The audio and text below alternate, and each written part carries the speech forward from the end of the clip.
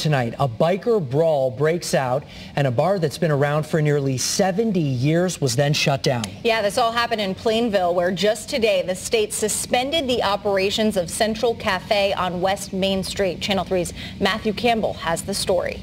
Just a year ago, Central Cafe was basking in the glow of being awarded Plainville's best neighborhood bar. Tonight, this sign hangs next to it. They're closed, possibly for good. Some patrons got injured and ambulance were called. Vinith Keola owns 50 West next door and says what happened last Thursday was a first. They were just in a fight that broke out, that's all I know. The state is calling it a motorcycle gang brawl.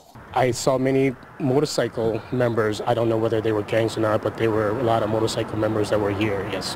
Police say 2 patrons were hurt, and while there were no arrests, they're still investigating. The State Department of Consumer Protection also got involved, and days later, they slapped Central Cafe with the suspension. We reached out to the owners who tell Eyewitness News some of the allegations were exaggerated, and they emphasized they're not a biker gang bar. They've been great to us. They've been helpful, and they've been very welcoming. Keola says this one incident is not a reflection of the business he knows. You don't want to see that at all. I mean, you want to see good operating businesses next to you, so I'm hoping that they can fight this battle and hopefully reopen with a better, business structure. Hi, I'm Black Dragon. Welcome to my YouTube channel, Black Dragon Biker TV. And welcome to another edition of Black Dragon Biker News Network, Biker News you can trust. So you saw the video. It's kind of interesting. A motorcycle club gets involved with another motorcycle club at a bar room, and they get in a fight. It was the Outlaws Motorcycle Club versus the Diablos Motorcycle Club. There was a couple slight injuries. Nobody chose to really speak to the police about it or make any kind of report about it. There were no arrests made, and everybody went their separate ways. Yet, a family lost their business and perhaps their ability to run a 70-year-old business ever again. And what made that happen? Since that family obviously wasn't involved in a motorcycle, quote-unquote, motorcycle gang fight, biker gang fight. The restaurant didn't fight anybody. It didn't beat up anybody.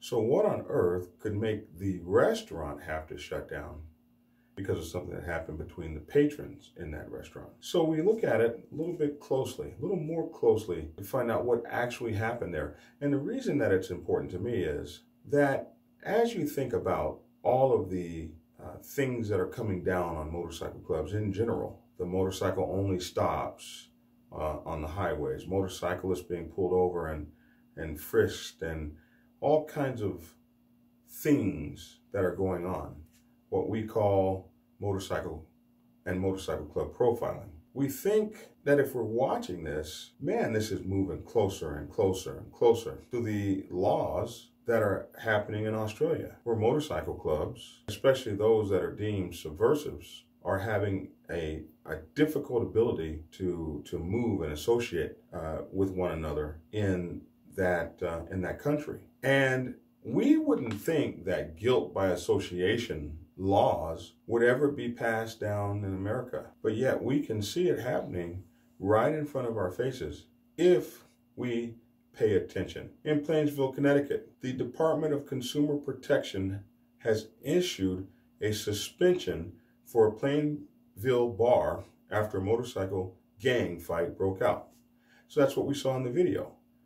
But the Department of Consumer Protection has issued a suspension. The Department of Consumer Protection has said that that bar, by being open, is dangerous to consumers.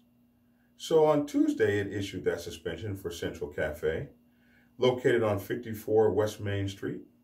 The suspension comes after a fight broke out among the motorcycle gang members. 2 people were injured. There were no arrests. The bar owner said some of the allegations were exaggerated and emphasized that they are not a biker gang bar. We even saw on the window that they had a sign that said, no colors, no cuts, no support gear. They emphasized that they were not a biker gang bar. They said that things were exaggerated about them, and even the business next door said that what happened in their bar was a first. So one fight broke out in their bar, and he said it was a first. He's next to them. And now all of this. The Department of Consumer Protection Commissioner, Michelle Siegel, said patrons in Connecticut should be able to feel safe when they visit liquor establishments in our state, and this type of incident puts their safety in jeopardy. We take these matters very seriously at DCP, and I look forward to a resolution. And just a year ago, Central Cafe was basking in the glory of being awarded Plainville's Best Neighborhood Bar. But now, their club is shut down. Their bar is shut down, perhaps indefinitely. So you can't really glean a lot from that news article. It just says two biker gangs got in a fight. So if we look at the State of Connecticut Department of Consumer Protection order, we kind of get into the meat of what really happened and how this bar came to be closed down. In the matter of Central Cafe, 54 West Main Street, Plainsville, Connecticut, Shirley M. Papayo, permittee, Big Dog Entertainment, LLC, is the backer, permit number LCA 6715, May 21st, 2019. Summary suspension order. This premises operates under a cafe liquor permit issued by the Department of Consumer Protection. It operates under the trade name Central Cafe. This permit was first issued by DCP on April 11th, 2006. We find that on Thursday, May 16, 2019, Central Cafe was the scene of a motorcycle gang brawl, which resulted in 2 patrons sustaining injuries and numerous motorcycle operators recklessly fleeing the scene. Specifically, a preliminary investigative report completed by the Plainsville Police Department indicates that the entire evening shift of the police department responded to the bar fight between dueling motorcycle clubs at the premise. So they were already mad because the whole police department had to show up. Upon arrival, officers observed numerous motorcyclists wearing known gang insignia, specifically some individuals wearing black leather vests with the devil faces and the inscription Diablos, and others wearing black leather vests with white lettering reading Outlaws. The police know the Diablos and the Outlaws to be dueling outlaw motorcycle clubs. Up to 20 motorcyclists were observed fleeing the premises at a high rate of speed and driving over lawns, driving down the wrong side of the road, and driving around other vehicles in an unsafe manner, all while disobeying officers' signals. Inside the premise, officers observed one patron bleeding profusely from a deep laceration on the right side of his head. This same patron also had a human bite mark on his arm. His head injuries are consistent with being hit by a blunt object. He claimed that he was hanging out and was then jumped, but refused to provide additional details. A second patron was bleeding slightly from a laceration on the right side of the head. This patron was known to police as an associate of the Outlaws, which means that he wasn't actually an outlaw, and refused to cooperate with police.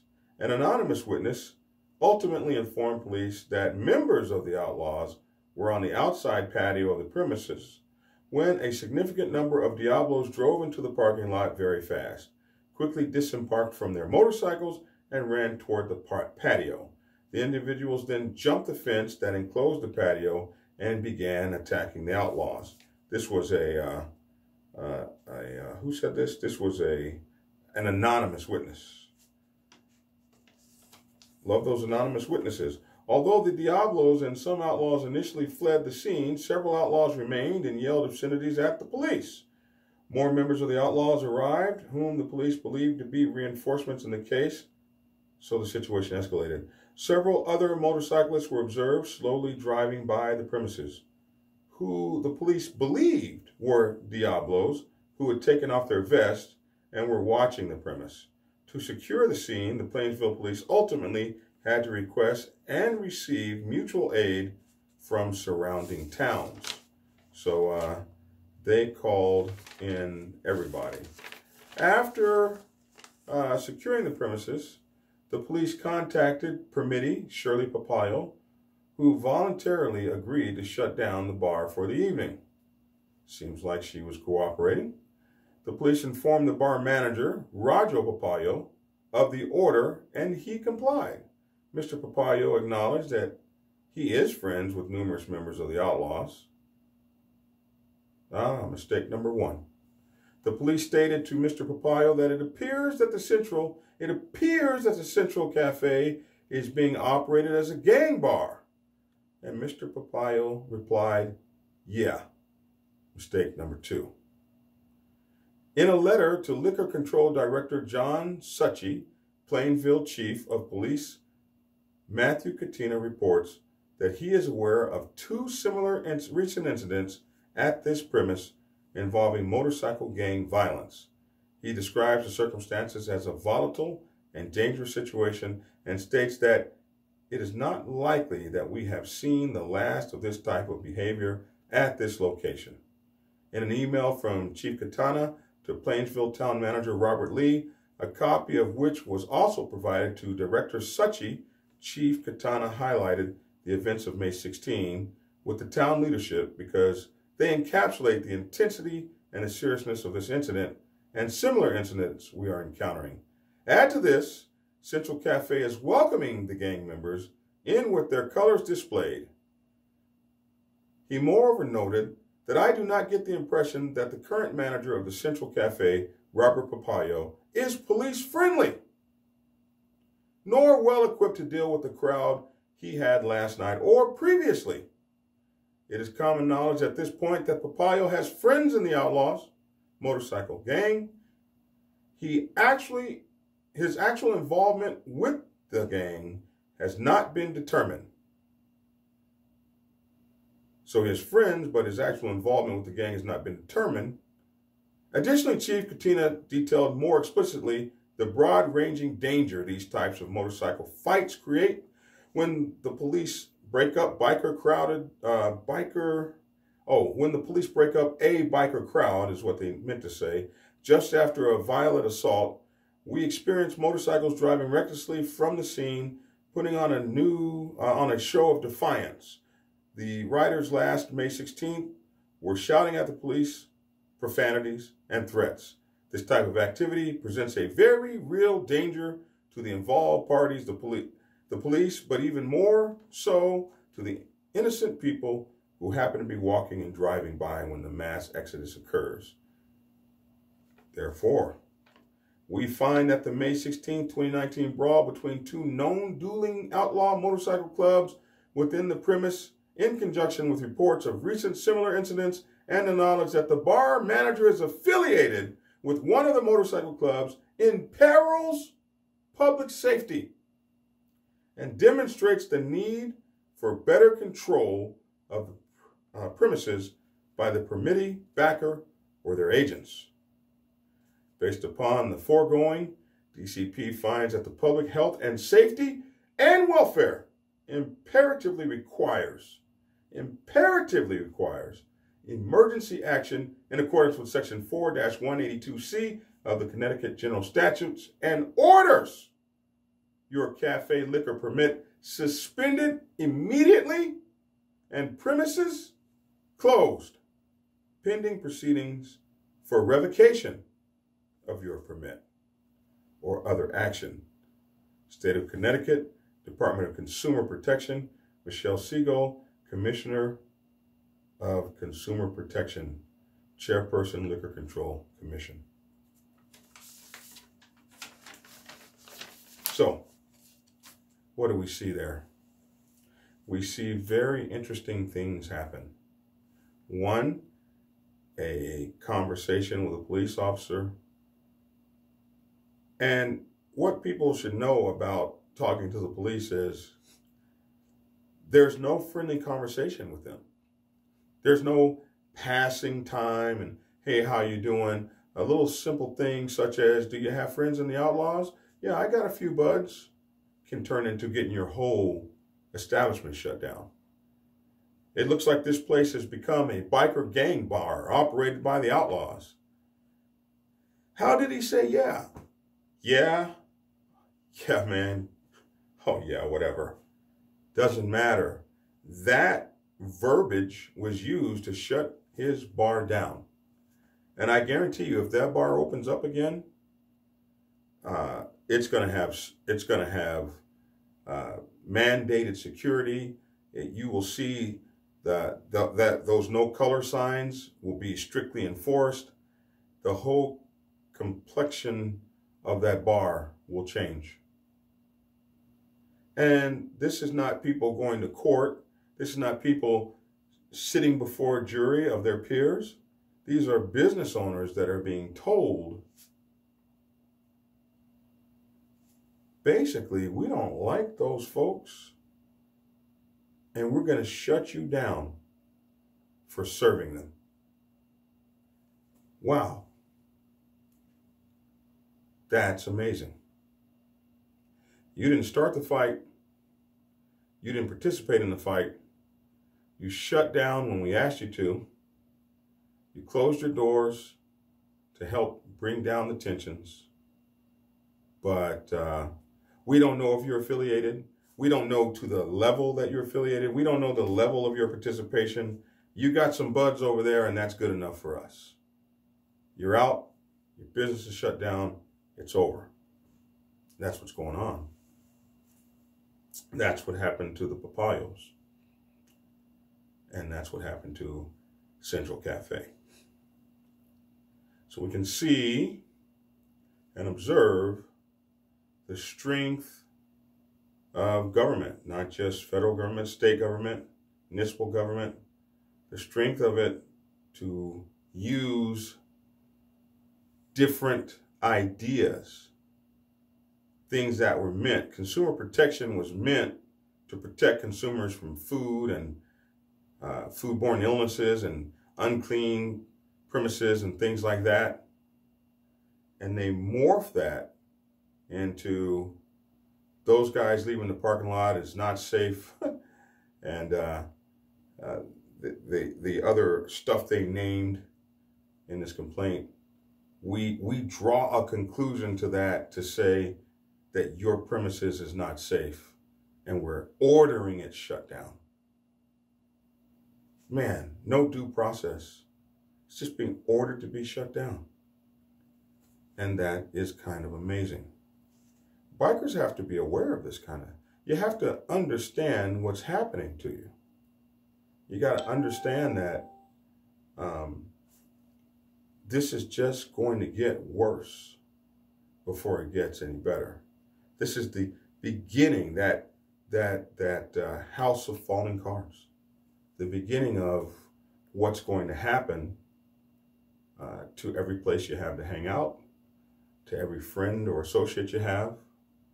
You know, we see folks being pulled over off the side of the road and being detained because of support patches that they're wearing, friend of the club patches, these sorts of things. They're going after clubs in different ways. And they're taking laws that were meant for something else and morphing them successfully into laws that are going to go after clubs. So, clubs have to get smart, have to understand that this is a war for club survival. Any clubs that are out there are targeted because the freedoms that we have, the freedoms of being bikers and rolling and riding and having a great time, the freedoms of independence, the freedoms of being apart and separate from the norms of what society does, those freedoms are being challenged. Even on Memorial Day, when folks have gone before us in our various militaries to fight for the freedoms of association, the freedoms of due process, the freedoms of having to be guilty of something in order to be charged for something. Losing the freedom to wear your patch because somebody else wearing your patch broke the law. These are freedoms that are being taken. Freedoms of association. This guy is a friend of them, we're shutting his business down. That's what it comes down to. So you got to be smarter than that. You got to understand that there is a press on you, and that press is getting more and more and more successful. So, forewarned is forearmed. That's what my mom used to say. If you know you got to be 5 times better than the next person, then be 5 times better. Don't cry about it, be about it. Figure out what your game plan is to protect the reputations of the MCs, to protect their sovereignty, to protect their freedoms, to protect their rights, and to guarantee their futures so that we have bikers and motorcycle clubs 100 years from now and beyond. Those are the things you should think about on your Memorial Day weekend. The things that brothers fought and died for shouldn't be given up so easily.